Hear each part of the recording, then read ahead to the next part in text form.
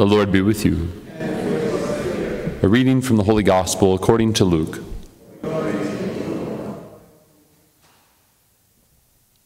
Some Pharisees came to Jesus and said, "Go away, leave this area, because Herod wants to kill you."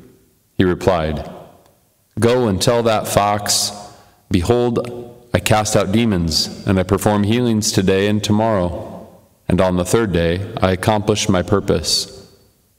Yet I must continue on my way today, tomorrow, and the following day, for it is impossible that a prophet should die outside of Jerusalem. Jerusalem, Jerusalem, you who kill the prophets and stone those sent to you. How many times I yearned to gather your children together, as a hen gathers her brood under her wings, but you were unwilling.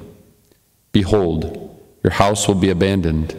But I tell you, you will not see me until the time comes when you say, 'Blessed is he who comes in the name of the Lord.'" The Gospel of the Lord.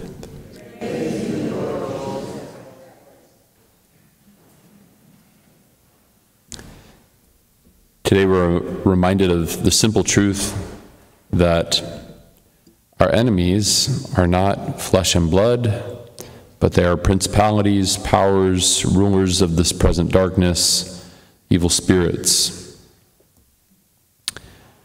So whoever you might see in the world that looks like your enemy, just know that at the end of the day, they're not.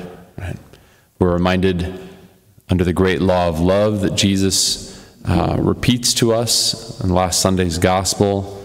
It's the core of the Shema of Israel. Hear, O Israel, the Lord your God is the Lord alone. You shall love the Lord your God with all your heart, with all your mind, with all your strength. Jesus marries that second law to the first. Love your neighbor as yourself. We know that every person that we encounter is our neighbor, that we are called to treat each person as our neighbor. And so we look here and we see, if our enemy, if our struggle is not with flesh and blood, right, because those are our neighbors whom we're called to love, that the struggle that we might see and live and experience with them, it's something deeper. It's something that's a little bit more invisible. Are there conflicts amongst human beings? Of course.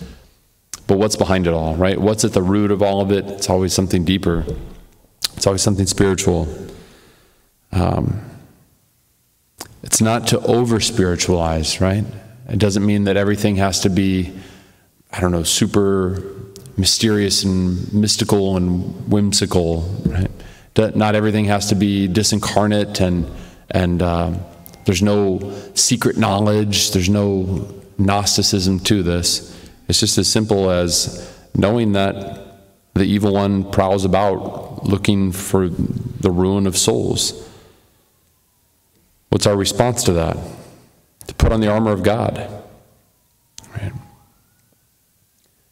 That we might be able to resist evil. Right? What does that look like?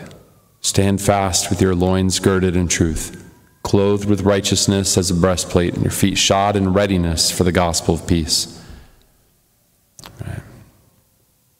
In all circumstances, hold faith as a shield. Take the helmet of salvation and the sword of the Spirit, which is the Word of God. Lastly, Paul's asking for prayers that he might speak with the boldness and the courage that he must. In other places, he says, "Woe to me if I do not preach the gospel." It's essential for us to be able to speak these simple truths, to live by them, to follow the example of Paul with his fearlessness and his boldness in order to let light enter into this present darkness that we deal with. So it's good for us to pray for those who persecute us. It's good for us to patiently persevere in love for our ideological foes.